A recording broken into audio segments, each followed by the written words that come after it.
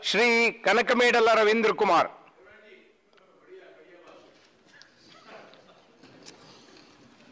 Thank you, Deputy Chairman Sir, for giving this opportunity.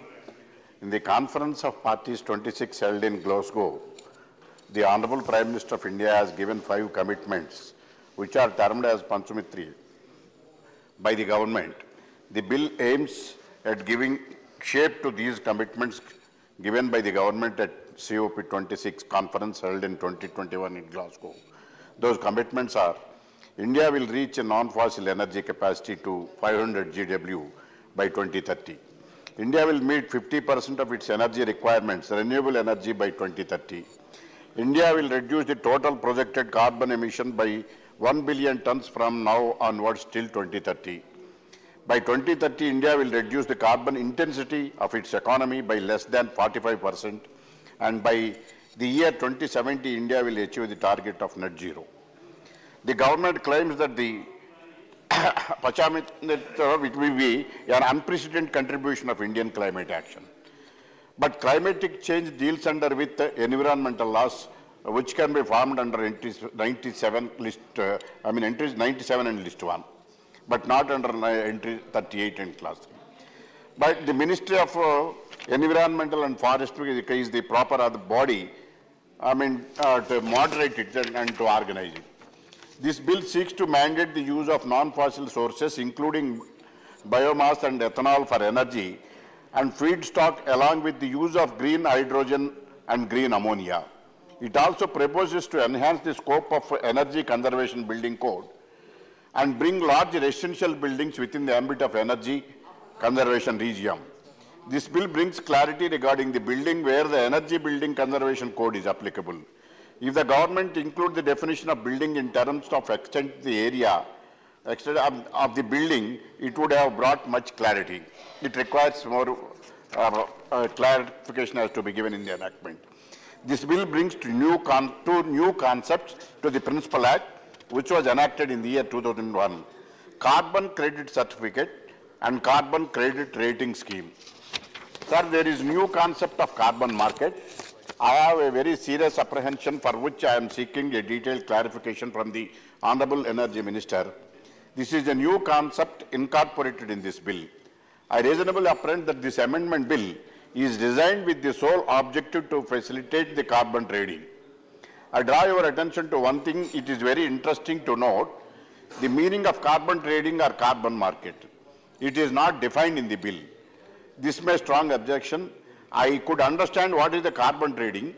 The carbon trading is a system of countries meeting the national carbon dioxide reduction by buying carbon credit as earned when a firm funds a project for a technology that is less polluting than the other options. For example, carbon emission is less polluted from the gas-based power plants than the diesel-based. I would like to know whether the amount of carbon saved in this credit. This is why information of my knowledge. Here in this bill, I would like to ask, seek clarification from the Honourable Minister. Was the carbon trading or the carbon credit scheme explained? Nothing is being explained in the enactment.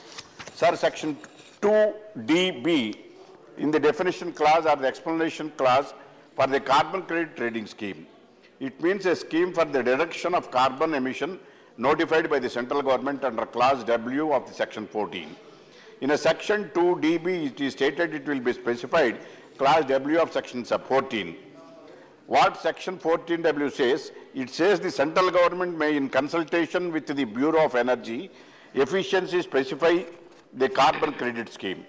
In the Section 13, it is also explained. In Section 13, subclause TE, the Bureau of Energy Efficiency has the power to recommend to the central government and the requirements to be specified in the carbon credit scheme. What are the requirements to be explained incorporated in the carbon credit scheme will be recommended by the Bureau of Energy Efficiency. Section 14W will explain the specify a scheme, and definition says it will be as per Section 14W. Though the government has fixed a target to reach non-fossil energy capacity to 500 GW by 2030, whether it is achievable or not, it remains to be seen in the coming days. In a reply to a parliamentary question number 1085, the Honourable Minister has stated that as on 36/2022, it has installed capacity of 160.92 gigawatts of renewable energy.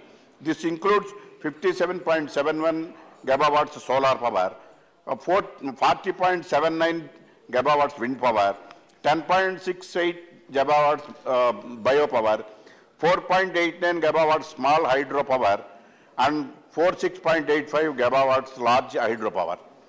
Further projects, 74.76 gigawatts capacity are under various stages of implementation. Moreover, 23.1 gigawatts capacity are under various stages of bidding. All these come together 258.82 gigawatts. The remaining 241.18 gigawatts has to be achieved within a period of 8 years. Though the government has fixed a noble task, its achievement depends upon the government's efforts and dedication. With regard to the carbon trading certificate is concerned, there is no regulatory body in the act. Please conclude. A regulatory body should be established to regulate the carbon credit certification in the open market. With few submissions, I extend my heartfelt thanks to this Honorable Chairman for giving this opportunity.